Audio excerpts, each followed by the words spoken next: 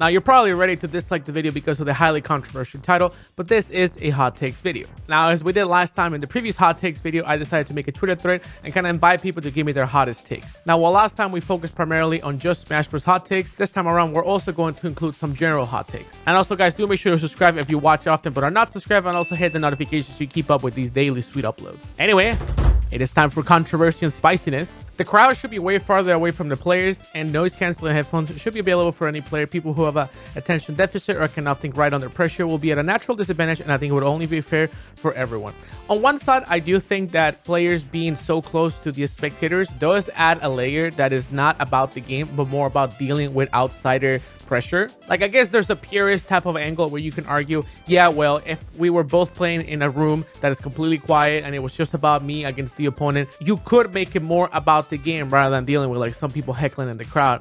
But at the same time, pretty much the way any type of sporting event or just anything sports really, there is always an audience, and it's just the way competition goes in just pretty much any type of format. There is always going to be people watching, whether they're watching online or they're watching in person. A competitor has to be able to handle the pressure, otherwise they're probably not that good in a competitive environment, and it's just a hard cold truth. Here's the take: coffee does not help people get through the day. So on your mind, just eat a good breakfast. While I do think that some people definitely abuse caffeine to just kind of get through their day to the point that they just, you know, just drink it out of habit even if they don't need it. To that point, I feel like it doesn't really help you get through the day, and some people feel like coffee should be all they need in the morning than having a good nutritious breakfast, right? I feel like in that regard, then coffee, it doesn't actually help you get through the day. Speaking from someone as me that actually has a good diet right now, and I've been having a good diet for, you know, a year at this point in time, because I've been losing weight, almost lost 100 pounds. I am still a very low energy type of person, and it doesn't matter really what I do. It just feel like if I'm not drinking coffee at times, it's really hard for me to make videos. Pretty much every single time before I record a video for you guys, I have to drink 1 to 2 cups of coffee,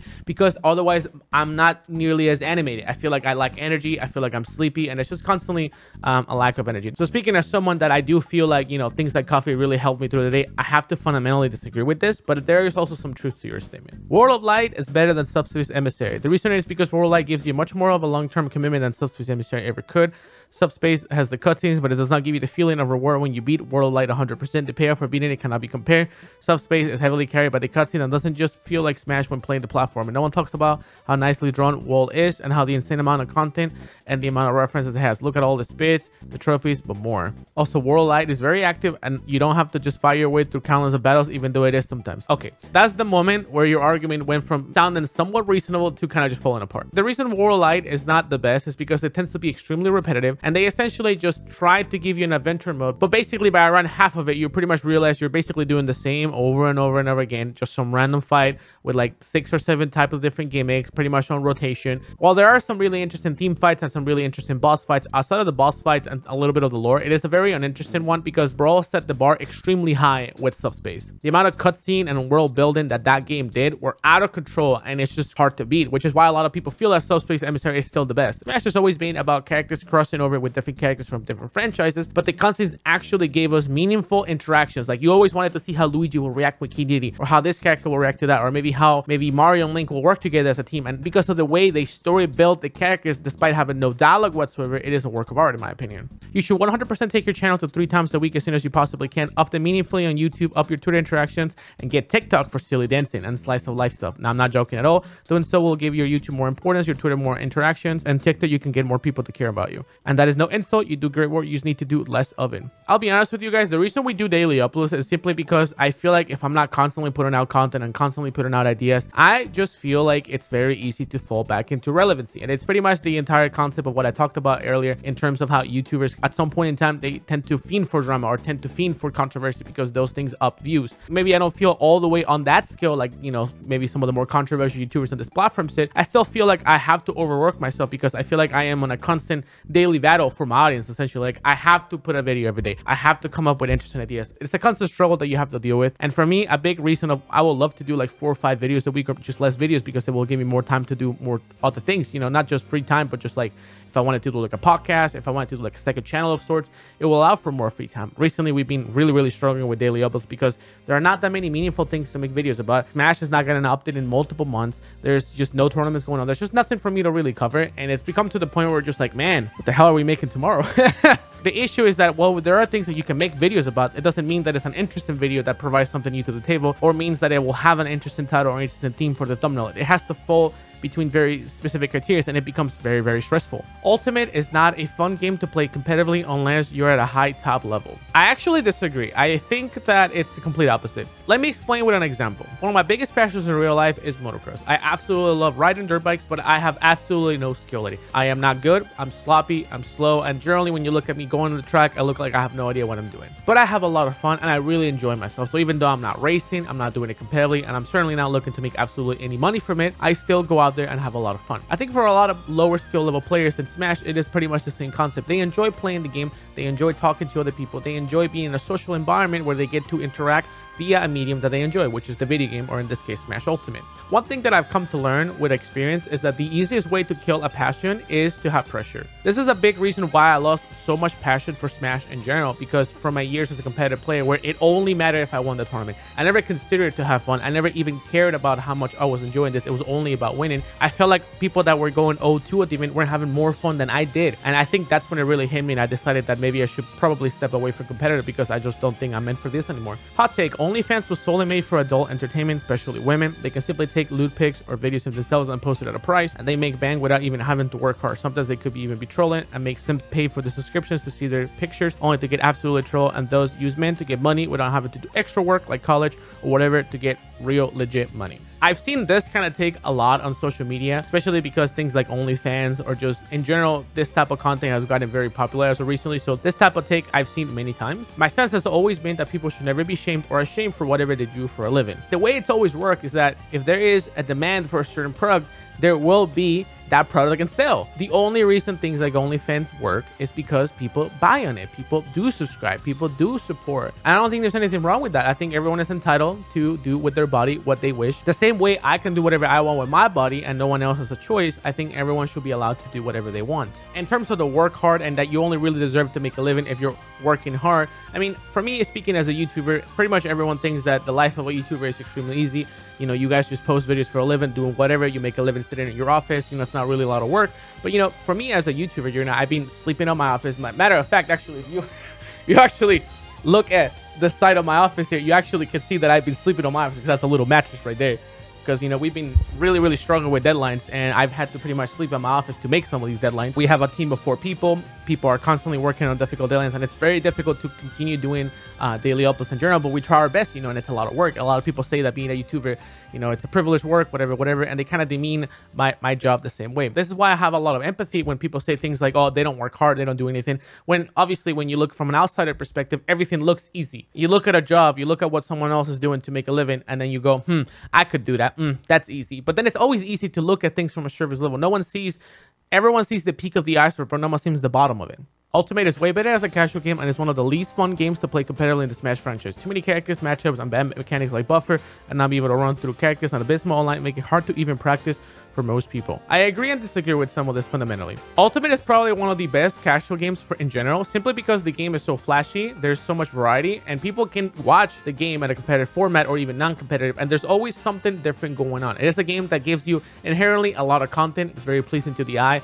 Just sounds good, looks good. It's just everything about it. It's interesting for a spectator perspective. From a player perspective that is not a competitive format, it is the same way. It's just very fun to play. When it comes down to a competitive format though, where you're trying to abuse nook and crannies between the game and you get to the very little details where you're just, you know, trying to do everything you can in order to win, in my opinion, the game gets ugly real fast. But it is very telling when I have conversations with pro players behind closed doors or maybe in DMs. People just say things like, man, I really don't like this game. It's really frustrating. It's really random. It's too mashy, this and that. I mean, I've heard pretty much all of it. Now, keep in mind, there are some pro players that absolutely love the game, but there are also a fair amount that just hate it. Zero Sheik in his prime was way better than his Diddy in his prime. That is actually 100% true. I always thought my Sheik was much better than my Diddy, and it always made me sad that Sheik was so nerfed because I really felt like I was one level higher on my Sheik for sure. I always felt like my Diddy had more holes than my Sheik. Kingdom Hearts is some hot garbage. There is nothing redeeming about the story at all, and most of it doesn't even make sense. It's become way too convoluted. Plus, I don't even think the writers know what the hell is going on at this point. Plus, the combat is essentially mashing. It only rides on hype from Disney and Final Fantasy features at surface level. While I do think a big portion of why Kingdom Hearts is exciting is definitely because of Disney and definitely because of Final Fantasy, I actually think the game from a gameplay perspective, at least the really good ones gameplay was like 1 and 2 and actually 3 after the patches, I actually think the game is very interesting and fun on a gameplay manner. The reason I think so many people think you can just mash smash through the game is because people tend not to play in the hardest difficulties. If you actually go and play any of these games on critical difficulty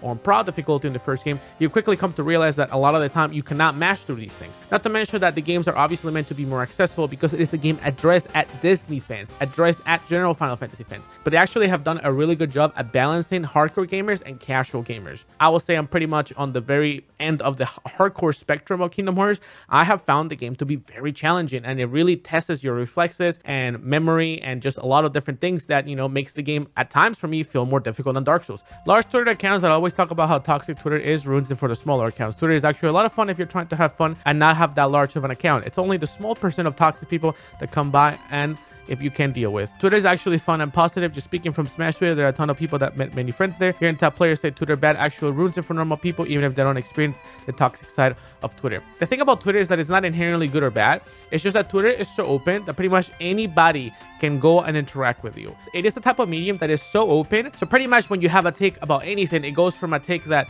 you intended only for your friends, maybe only for your followers, and now it can be seen on a global scale for people that never really intended to even know about it or that even know about you. This is also made worse by the fact that communicating online with people via just text is not a good and complete form of communication. Generally, when you talk to someone, you have body language. You can see their expressions, you can see how they react, you can see how they pronounce things. For example, I could say something like, "You're stupid." And if I read that in text, people can interpret that and read that in their own head whatever way they wish. They can add it and make it seem like it was really hurtful. They can see it as a joke even though it wasn't. That is the fundamental problem of Twitter. A lot of the time people can say highly controversial things that actually could be pretty reasonable if they manage to explain themselves. The character limit, the fact that they cannot actually have body language with it, means that a lot of the time it is much better to have controversial conversations or opinions via video format, which is why it's a lot easier to have these type of conversations on a video format like on YouTube. Banjo is the worst DLC character. I disagree. You can pull up some cool stuff with Banjo. I will argue that Battle is probably worse.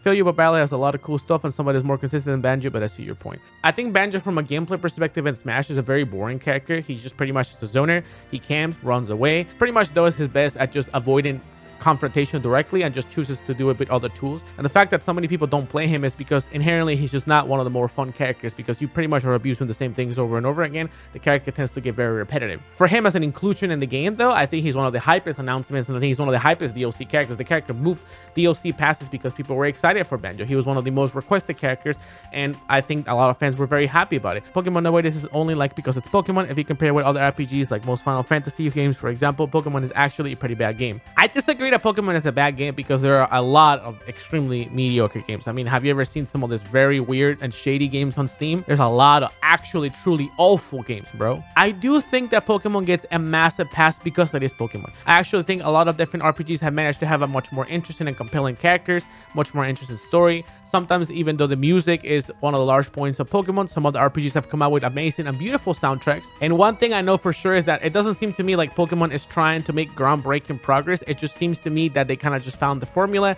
they're sticking to it, and they're not trying to innovate much more every game. They'll maybe introduce a couple things every game. My issue with Pokemon though has always been the fact that it's very formulaic. It doesn't tend to surprise me, and outside of me playing it competitively or me playing it with my friends, it tends to just, you know, be the one time campaign that we do. We cannot beat it in like a couple days, and then we just, you know, don't bother with it ever again. Even though the Prodigy series may have been exciting and gave these kids the credit they deserve, I feel like they may have ultimately been a bad idea because I constantly see 13 or 12-year-old kids who are calling out DDD and Rad, and it must be very stressful given their young age. The way I see it is that while they are kids, at the same time, a lot of them have also asked me to be on the channel. While there have been times where we have simply covered something that happened, or we have simply, you know, gone out of our way to cover like a tournament result or maybe something that happened within the community, the vast majority of the time, these people have asked me to be on the channel, or they had an interesting story, and when I asked them if they wanted to participate in the channel, they were all about it, knowing exactly what will happen. While you could argue that they're kids and they don't really understand what it's going, I honestly been keeping up with how everyone has been dealing with everything. DD has pretty much made a very successful brand at this point. He's one of the more popular Smash Twitter accounts right now, and pretty much everyone else I feature on the channel has, you know, in a lot of ways gotten a lot of reward for it. They can stream if they want to, they can make YouTube videos. Like, these guys could set up maybe a career if they work really hard for it, and because, you know, I helped them out with that,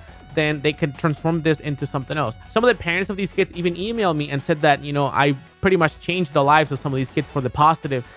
They used to be very stressed after school or used to deal with certain problems, and now because, you know, they have this new medium and new positivity and new spotlight, they have been enjoying their lives better. And that's the point where I realized, okay, we're doing more good than potential bad, but it is a good point of criticism that you offer. Oh boy, here it goes. Kink shaming should not be frowned upon because you shouldn't be sharing that sort of stuff publicly in the first place and then complain when people call you weird for it. People should keep that stuff to themselves because no one wants to know about it. I think the problem with people being kink shame is that essentially it boils down to people being ashamed for being and revealing who they really are. And the reason it sucks is because anytime you reveal your true self and people just make you feel bad for just being yourself, it's a very negative experience. I've experienced things like this myself when I played video games or watch anime in high school, and people thought I was just, you know, a stupid loser that, you know, should go do something better with their life, right? Well, obviously this is a much different thing. I think the issue should never be about shaming people for who they really are. This is why I think things like kink shaming is just not a good thing. There is such a thing as a moment in time to talk about certain things, you know, but like if we're having a random conversation, right? Like I'm just at the supermarket and then the lady comes up like, hey, can you pass me that tomato?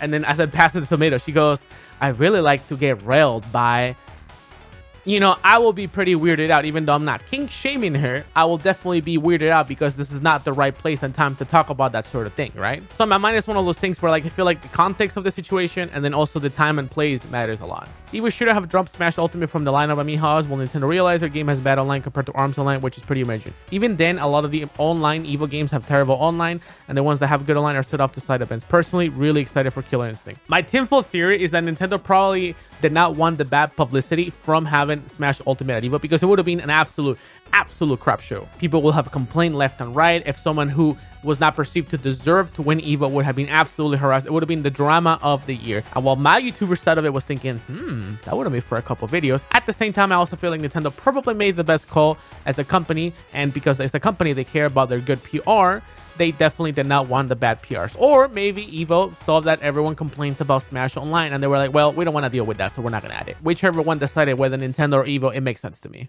And there you have it. There's the hot takes for this week. I hope you guys appreciated the fact that we added non-Smash Bros takes as well. Do let me know if you guys are interested in more of these. As always, thank you so much for watching, and I'll see you guys around tomorrow. Bye-bye.